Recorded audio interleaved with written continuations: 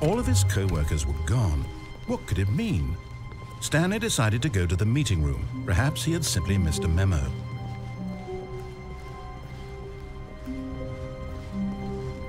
When Stanley came to a set of 2 open doors, he entered the door on his left.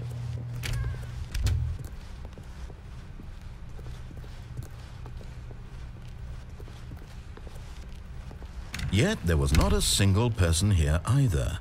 Feeling a wave of disbelief, Stanley decided to go up to his boss's office, hoping he might find an answer there.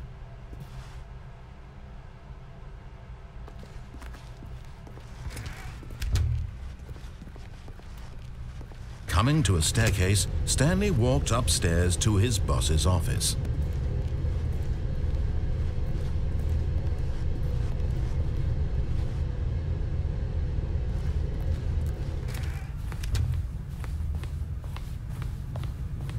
The moment he entered his manager's office, Stanley froze in his tracks. Not a living soul anywhere. Could he really be all alone? This was too much for Stanley to take, too much for any man to take.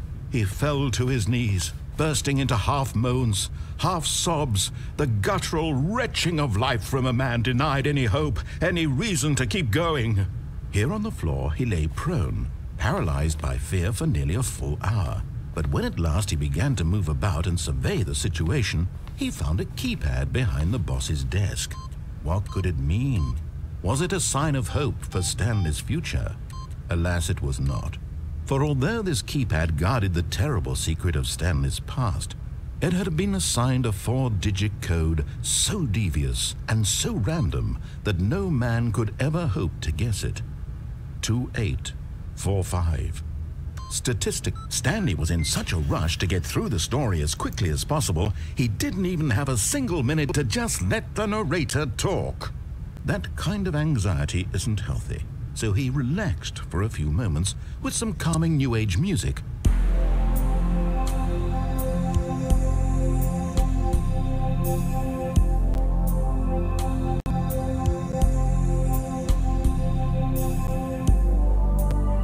Feeling soothed and rejuvenated, Stanley calmly walked forward into the opened passageway.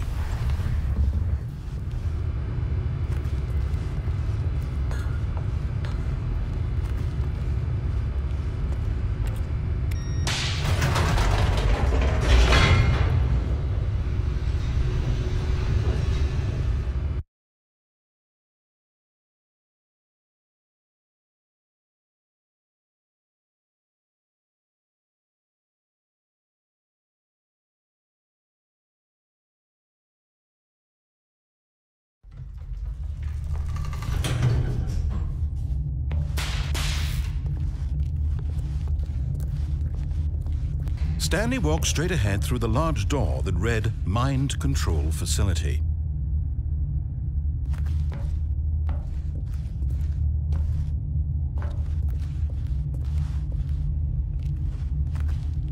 Although this passageway had the word Escape written on it, the truth was that at the end of this hall, Stanley would meet his violent death.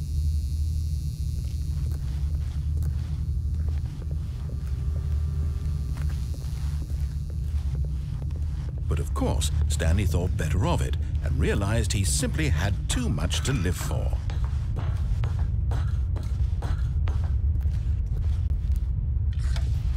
The lights rose on an enormous room packed with television screens. What horrible secret did this place hold? Stanley thought to himself. Did he have the strength to find out?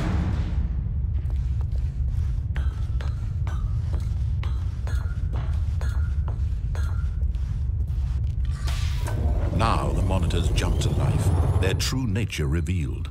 Each bore the number of an employee in the building, Stanley's co-workers. The lives of so many individuals reduced to images on a screen, and Stanley, one of them, eternally monitored in this place where freedom meant nothing.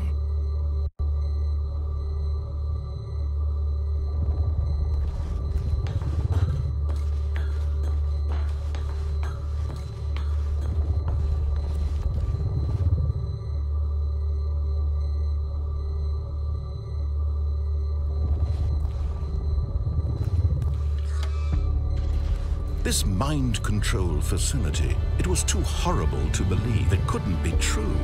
Had Stanley really been under someone's control all this time? Was this the only reason he was happy with his boring job? That his emotions had been manipulated to accept it blindly?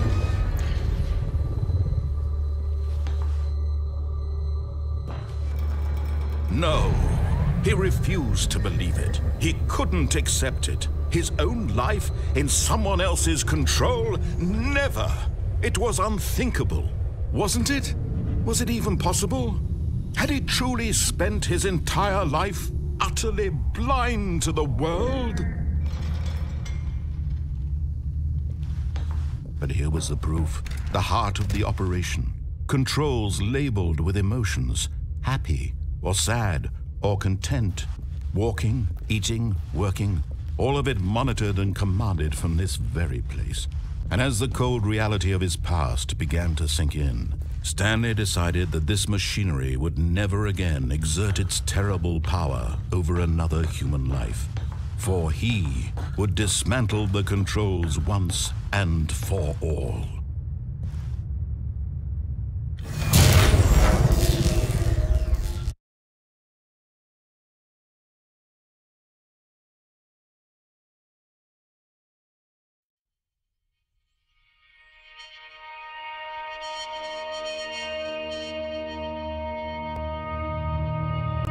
Blackness, and a rising chill of uncertainty. Was it over? Yes! He had won! He had defeated the machine, unshackled himself from someone else's command. Freedom was mere moments away. And yet, even as the immense door slowly opened, Stanley reflected on how many puzzles still lay unsolved. Where had his co-workers gone? How had he been freed from the machine's grasp? What other mysteries did this strange building hold? But as sunlight streamed into the chamber, he realized none of this mattered to him, for it was not knowledge or even power that he had been seeking, but happiness. Perhaps his goal had not been to understand, but to let go. No longer would anyone tell him where to go, what to do, or how to feel. Whatever life he lives, it will be his. And that was all he needed to know. It was perhaps the only thing worth knowing. Stanley stepped through the open door.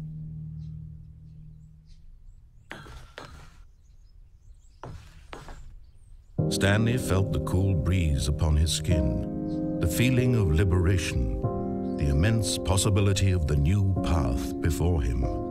This was exactly the way, right now, that things were meant to happen.